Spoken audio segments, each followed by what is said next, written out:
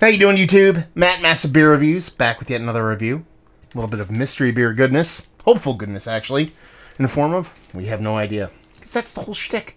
The old mystery beers, we don't have any idea what we're drinking. We do know that it's a fucking stout though.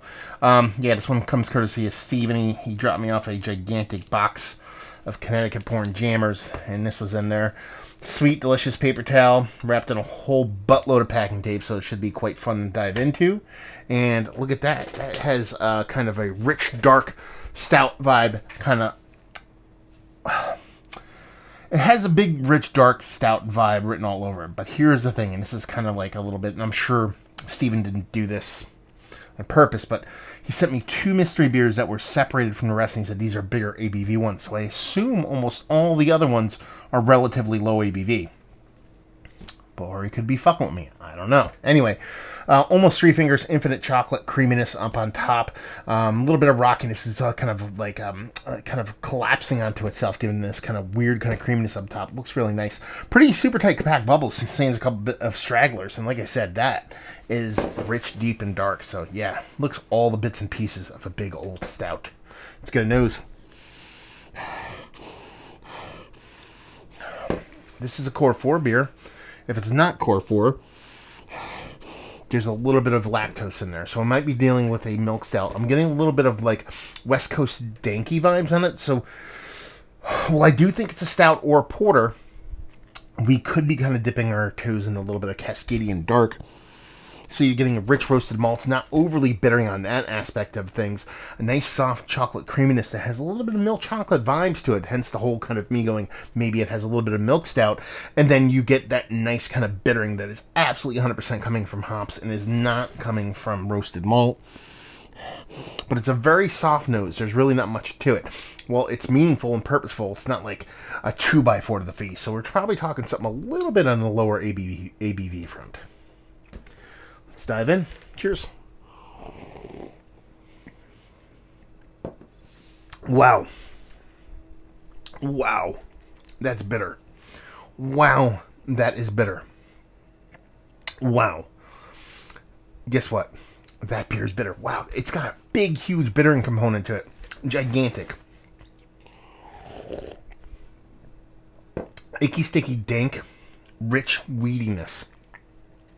West Coast vibes, but with a whole heaping help of weed involved. Super bittering with a nice, rich, kind of chocolate kind of floating around in there. I don't think it's a big ABV beer. I think it's relatively on a lower ABV scale. Let's say right around like 6-7%.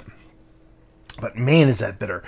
This is a porter. This is hopped up to whole hell. If this is not a fucking Alchemist beer, I'm going to go crazy. Now, look, it has a black cap on it. That's kind of an Alchemist thing, but there's a lot of breweries up there in New England area that do the whole kind of black pull tab thing, I should say, or pop top kind of thing. So it could be something other than that, but man, this has fucking Kimmich written all over it. Kinnick. I always fuck up his name. I said it to his face. I fucked it up. That's how awesome I am at interviewing people. Anyway, yeah, it's big, it's dank, it's resinous, it's piney, it's all the things you would expect from a huge, gigantic, no-holds-barred, relentless West Coast IPA. It just so happens to be a porter. I could still see somebody going Cascadian Dark with this, but for me, it's more just a really kind of hopped-up porter. I've had their Pappy's Porter before.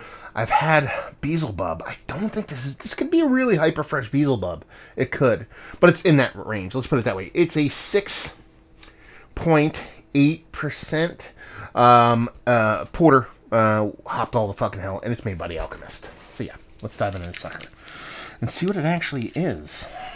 No date in the bottom, so I didn't look beforehand, but no date in the bottom, so that kind of gets you a little bit closer to being an Alchemist beer, because hell will freeze over before John actually dates some of his cans. So, yeah. Oh, I can't believe I got the beginning of that.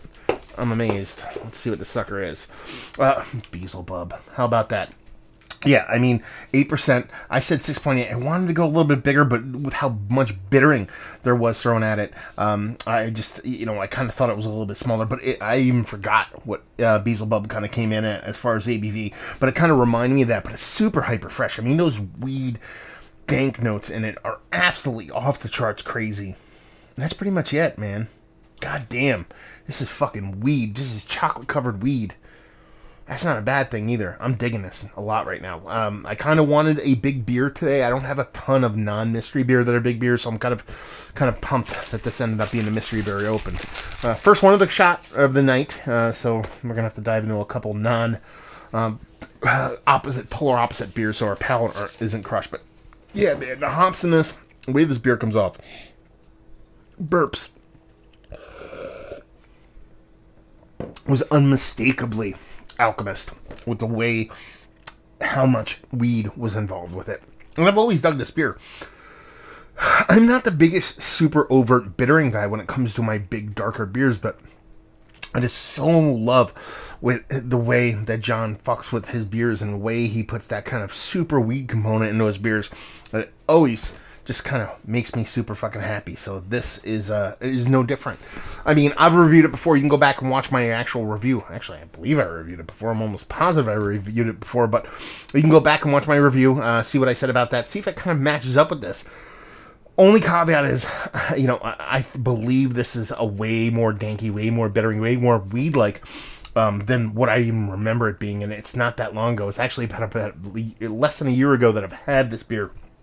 And I picked it up direct from the brewery. So, yeah, super tasty, big, huge, roasty, toasty stout with a whole heaping helping of weed thrown at it. Done and done. Good as steez. Ooh, hey, boy. Anyway, let's talk about this mystery beer. Is it one of the better imperial stouts I've had? Are we just going to go that on it, even though it's super bittering? Yeah, let's go there. Yes, actually it is. It's a Core 4 beer. It's absolutely delicious.